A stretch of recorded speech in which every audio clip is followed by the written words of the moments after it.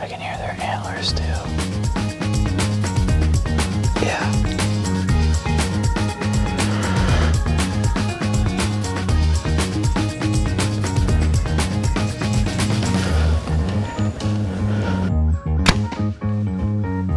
Oh my God.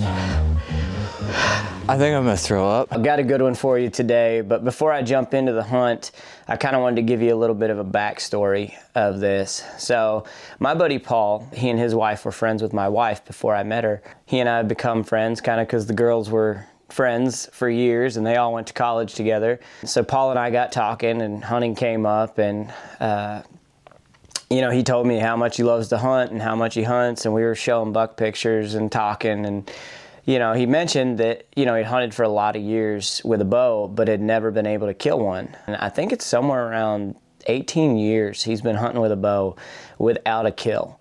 He hunts pretty hard, you know, he doesn't get a ton of time to hunt in the fall, but, you know, he gets out on the weekends and dives around public land, but he's never been in a tree stand. He's only ever hunted on the ground. So this summer I had told him, you know, man, if you get a couple days off work, why don't you come up, get a doe tag for this area, and come down and spend a couple days with me, and let's see if we can't get you your first one with a bow. And so that's kind of how it all happened. He got a couple days off work and was able to come up and hang out with me, and this is what happened. I got my buddy Paul with me. It's the first time we've ever hunted together.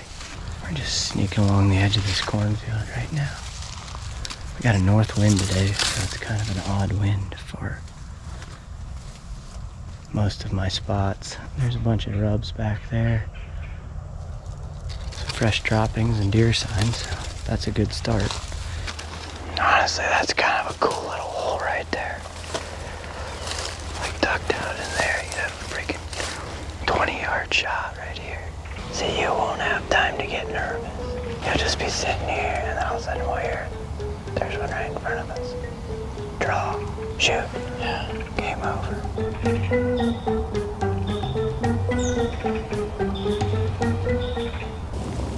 Just starting to crack daylight. Got Paul up here in the same spot that Meg shot her deer the other night. I've already had some deer work through in the dark, but they circled downwind of us and busted. I think we'll see some more deer this morning. Got 2 bucks down there. They were just clashing horns a second ago.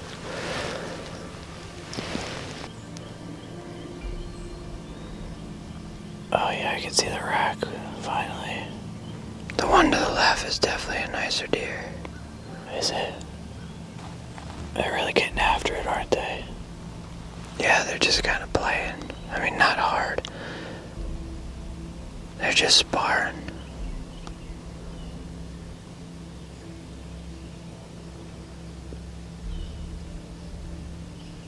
Okay, now they're getting a little more aggressive. Yeah. That's so cool. I can hear their antlers too. Yeah.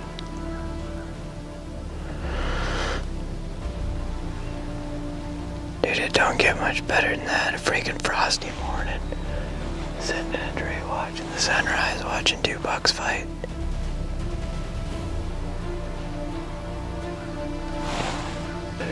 Dude, they're kind of coming this way. I mean, you don't gotta get your bow yet. Your hand will get really cold. I'll be fine. They're coming through that corn. Yeah, I see the one on the right. I don't the other one is coming too.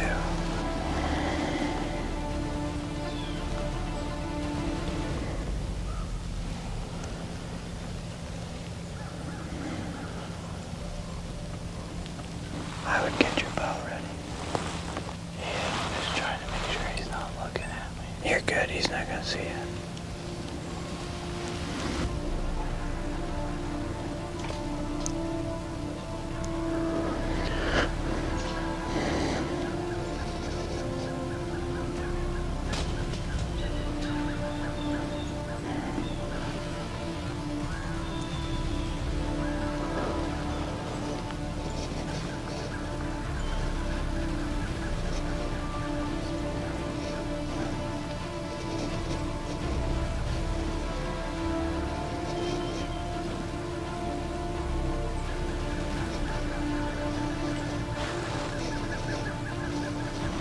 Hey, quit looking at him. Just enjoy the sunrise, my friend.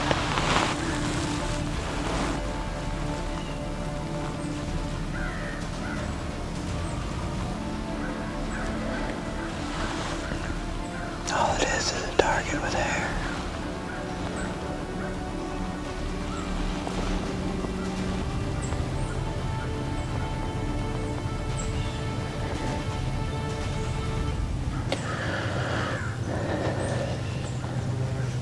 That's torture. Aim for the bottom of his belly, like right where the leg meets, okay?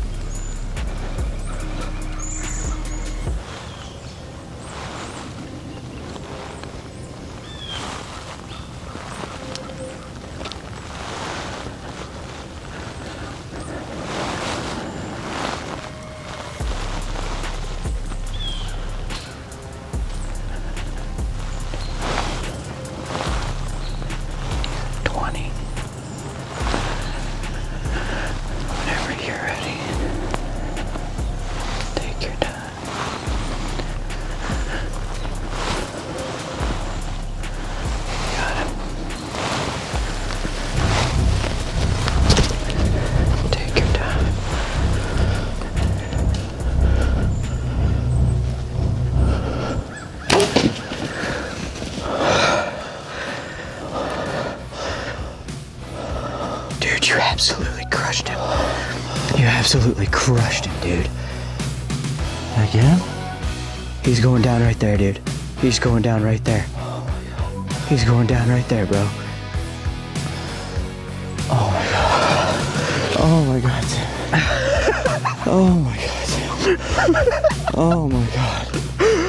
Oh. Dead deer, buddy. Oh. Oh my god. Oh.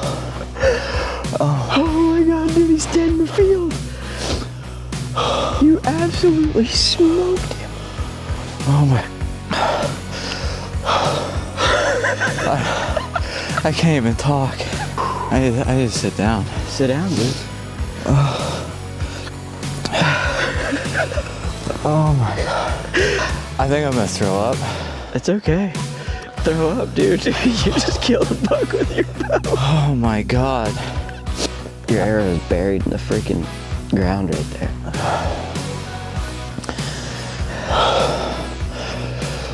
Oh man, look at, I can't even, I don't know how I'm gonna climb down this ladder. We're just gonna sit here and watch the freaking sunrise, dude, because that was the hunt of a lifetime right there. I gotta put my, I'm gonna drop my phone. Every time he was on his way up, and every time he would pick his head up and look our direction, I got so scared. I'm like, he sees us. No. I got so nervous. You crushed that, dude. Absolutely crushed that. You took your time. Everything was perfect. That was meant to be, dude. That was just meant to be. All right, let's go run a marathon now. Yeah, right? You could crush a marathon right now.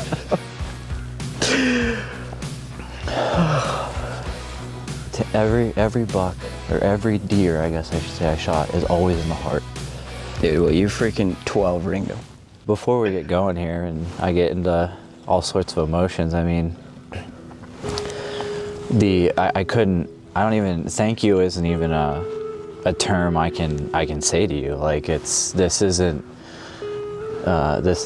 something that I'll talk about probably for the rest of my life, easily. Yeah. I mean, this is you taking the time out of your day, out of your busy schedule of your hunting and your work and you know, everything that you're doing. I couldn't. It means so much to me. You know, the stuff that you point out that, you know, I had spent, you know, the last 18 years trying to figure out, you know, just little missing pieces to the puzzle.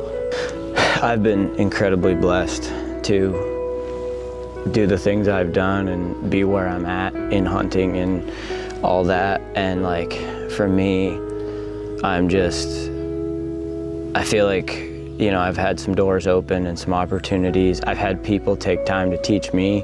If I ever get to the point where I'm all about me and well, sorry, dude, I got a big one in the bottom. I got to hunt him this morning. Yeah. You know, and I'm sitting there, that's such a selfish thing, where for me to be able to use, truly, I believe, the God-given gifts and abilities that I have to then share them with you and, you know, give you that opportunity. It was like, yeah, you know, that to me, dude, means more than if I kill a 200 incher this year in Kansas. I do not care. Like, I never wanted, and if I ever change that, I know I'm messing up. Because when I stop living for others and start living for myself, like, I don't believe I'm the man that I need to be. Thank you for giving me this opportunity to be a blessing to you, because, like, dude, this chokes me up thinking about it, because I'm like, I could never, that's what I said, I could never kill another deer in my life, and I would be perfectly happy if I could have moments like this. Yeah, I mean, I've gone the last 3 years hunting with a bow where I put in, and I'd say 99% of my sits, I don't even see deer.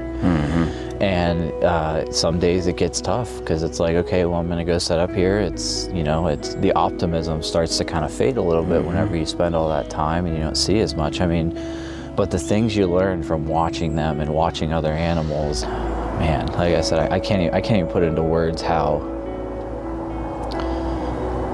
amazing these creatures are and the amount of respect that I have for them.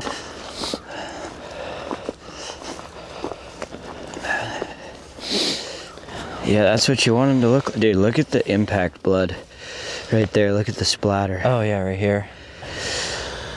Yeah, that's what you want them to look like. Wow. Just coated. Well, that's a nice broadhead too. It didn't break nothing. No, the old Grizzlystik got her done. You know, it's good for education for you to blood trail him. Right, right. Dude, it's just everywhere.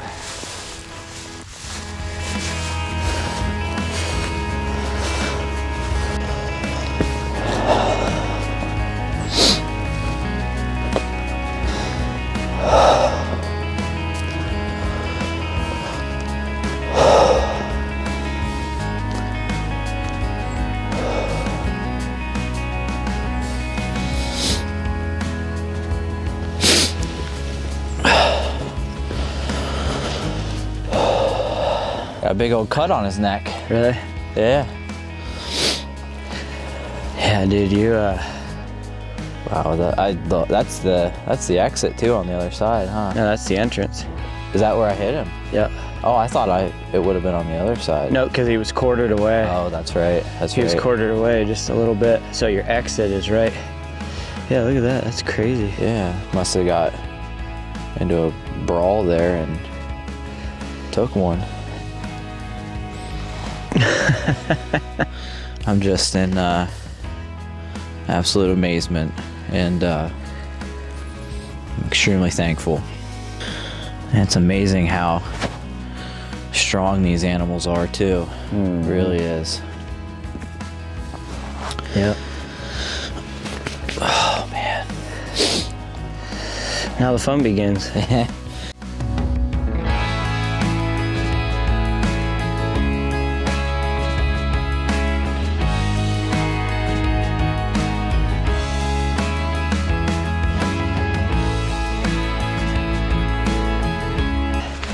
Well, needless to say, that was a heck of a morning. And Paul crushed it. Buck down, baby.